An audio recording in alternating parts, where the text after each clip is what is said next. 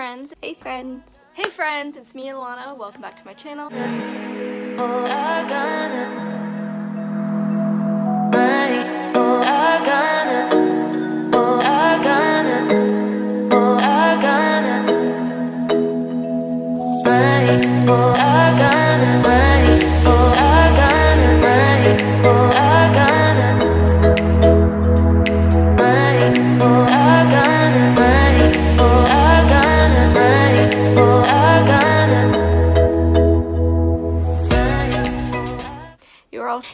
You are all sunflowers in a world full of weeds.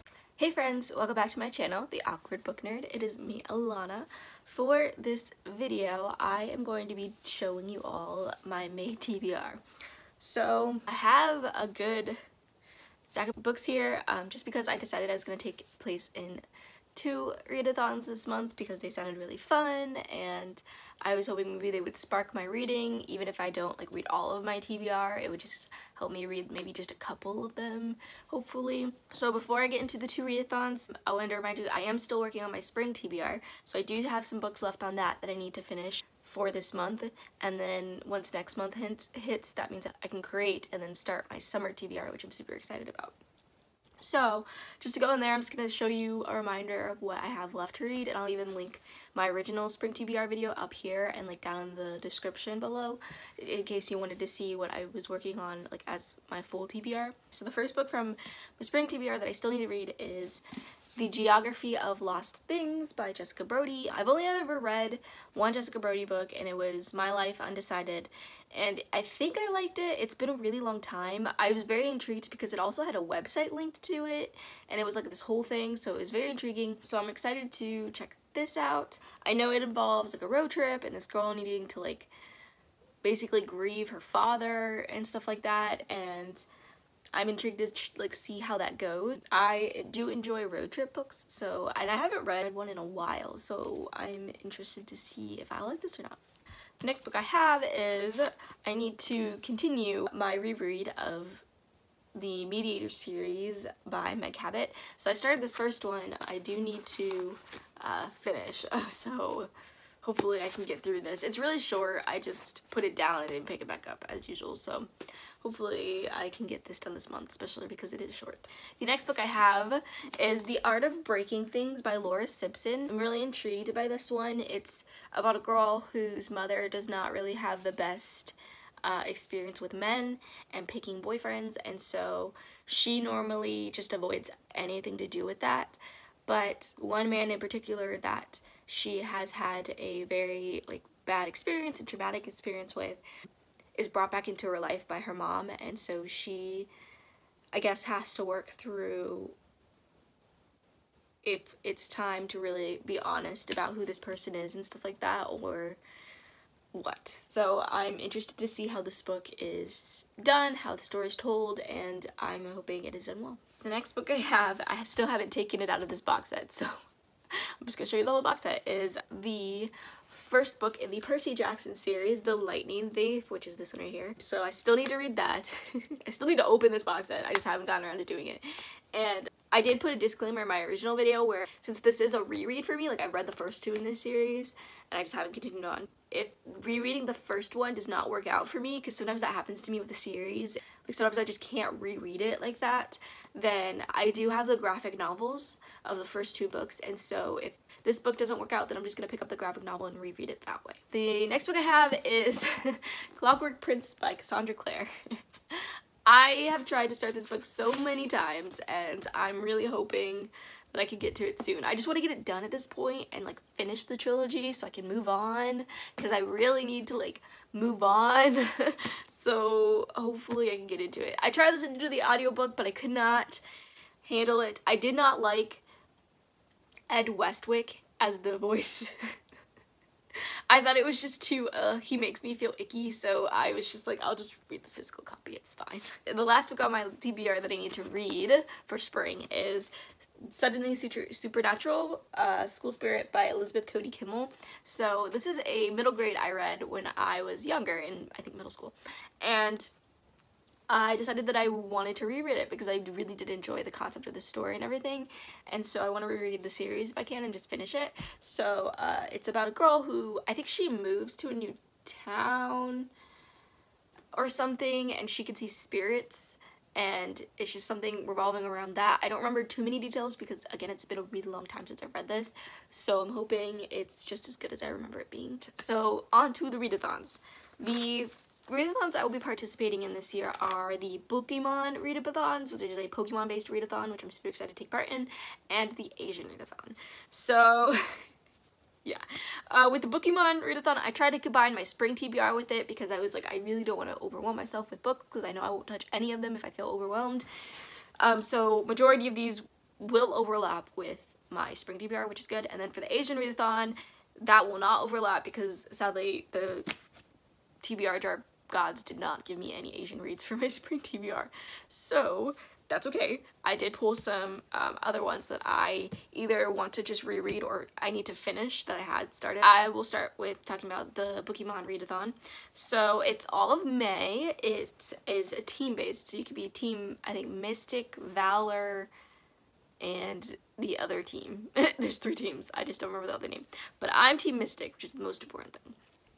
And you also get a buddy to go with you, so like a Pokemon type, and each type has a special ability that you can use, I guess. So with mine, I chose the ground type because that ability is reading books off your owned TBR, earns 500 CP. So all the books I'm reading are my owned TBR, so I figured that worked out for me. Also, just so you know, I'm reading the prompts from my little book here, so I'm not just looking down. So the prompts. The first prompt is Blue Team. Read a book featuring the color blue, either in title or on cover. Okay, so the first book I pulled for that was The Geography of Lost Things by Jessica Brody. So there's like blue right here, so I'm counting that because I need to read this.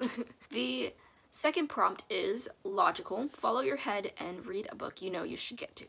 So for that one, I chose the Mediator series, the first book, because I know I need to finish this, logically speaking. So I pulled this so I can work on that. Alright, the next prompt is gym training, reading a book from the library or your own TBR. So for that one, I chose The Art of Breaking Things. It is for my own TBR, and yeah. Next prompt is Blanche's mission. Read a book that is set in another world, non-Earth related. So for that one, I did Howl's Moving Castle by Diane Wynne Jones. So I don't know if I have any other books that aren't like least Earth related or based on Earth. So I think this is the closest thing. I do not remember Earth being mentioned in this, so I think it's a different place, I hope. If not, then I don't own any of those books, and I could look on my library, but I really need to get through my own TBR first, so I'd rather just pick this up and hopefully finish it. The next prompt is Mystic Group Book. In that one, we just need to read either 10,000 Doors of January by Alex E. Harrow, or read a historical, I think fantasy or historical fiction, they said. I don't know what I'm going to do there yet, but I guess you'll know once I get to my wrap-up. And the last prompt is Articuno. Read a book by a Middle Eastern author. So for that one, I chose An Ember in the Ashes by Sabaa Tahir. I'm pretty sure she is Middle Eastern, and I am really excited to check this out and get a jump start into this series because, again, I've heard good things, and I'd rather read it now while the series ends this year than like wait any longer. So yay! Alright, so that is my TBR for the Pokemon readathon. The next readathon I have is the Asian readathon. Just so you know, our Asian readathon takes place all of May too, so I'm at least happy that I chose 2 like month-based readathons. So this is kind of like a tentative list. I'm still like figuring it out. But I'll just read you the prompts, and then honestly any of these could fit into these prompts, to be honest with you. So for the prompts, the first one is read any book by an Asian author, and for that one I chose An Ember in the Ashes by Sabaa Tahir because I really do want to read this. The next one is read a book featuring an Asian character written by an Asian author who you can relate to.